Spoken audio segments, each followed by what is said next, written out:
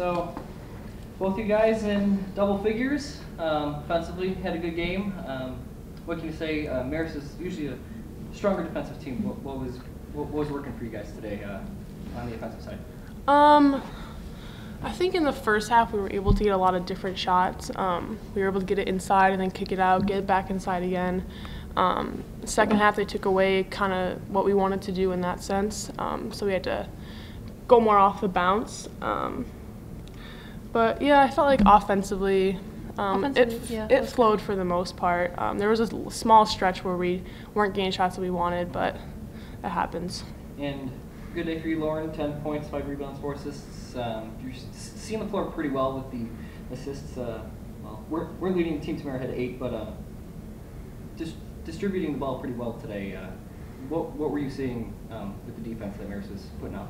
Yeah, I mean, that's not really on me. That's just everybody else making good cuts. It was easy. I didn't feel like I was had to make difficult passes. They were just open.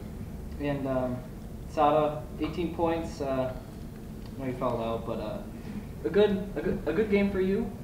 Seeing the floor inside really well, especially going up against Hinriksdottir, which is, I think, are you guys? Do you know each other? Or? Yeah, I know her. I play with her in the national team. So, okay. Yeah. And kind of cool to play against a friend of yours like that. It is, yeah. It's really cool. But I would say it was a good game for me offensively, but defensively it was terrible. Like, it was not good. And I mean, you've been on a tear recently, just leading the team, scoring almost game in, game out. What's been the mindset for you for the whole year? You've been leading the team and. I don't know. I'm not focusing on scoring or anything like that. It's just like reading the offense, and I feel like I'm like more in the flow like this year, like compared to last year. So I think it's like the flow, like everybody. It's like not just me. It's like the cut and the assist from Lauren and all that. And Kids Day is a great day for you guys. You guys feed off of the energy. Is most of the time you guys don't lose on Kids Day, but. What is the how exciting is it to play in front of they have over 2,000, it's actually a sellout, play in front of over 2,000 kids. How awesome is it to play in front of all the screaming kids and everything? Yeah, it's awesome. They actually did a pretty good job at the beginning of cheering for the right team, so that was pretty cool. I would have liked to feed off their energy a little bit more. I don't think we utilized it very well, but I mean, it's great to have them there.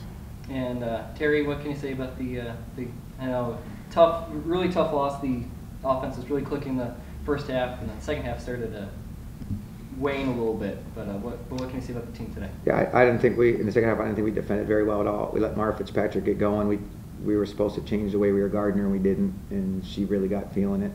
I thought the fourth foul call on Sara hurt us offensively because they were having a hard time guarding her, and that put her on the bench for a while, and that was a tough call, which was the wrong call, but that's what happens sometimes. So I thought that hurt us a little bit too. For us, it's a reoccurring thing a lot. Like we don't defend very well right now, and if we don't find a way to defend a little bit better, it's going to be similar games to that. And 4 players in double digits. It's going to be something positive to go into Quinnipiac on Saturday. Yeah, offensively, I'm not as worried about us. I think offensively we can do things that we need to do. It's just defensively, and if you don't defend, it doesn't matter how good your offense is, right? We really have to lock in and guard. Like she just had freedom. She's just doing what she wanted out there. She's just catching fire and just doing what she wanted to do, and you can't let people do that. And on the Marist side, how impressive is it to have such a young lineup for them and have 5 players in double figures, and they don't sub a lot, so it's mostly. Well, they don't have anybody to sub. They have all those injuries, so they don't have anyone to sub. There's some good. They have some good players. Mara Fitzpatrick obviously had a career high tonight. The Han sisters are freshmen, but very good. And they're playing a little differently. They're going to shoot lots of threes and go get offensive rebounds. And when they're making them, it's going to be tough. And as you came in, I was asking the girls about Kids Day. Another Kids Day down for you. How exciting is it for you to coach in front of all the kids and everything? I think for us in women's basketball, I think it's a great thing, and we've been doing it. Ever since I've been the head coach, we've been doing it. It's just gotten better and better. I think it's exciting for the kids that are coming.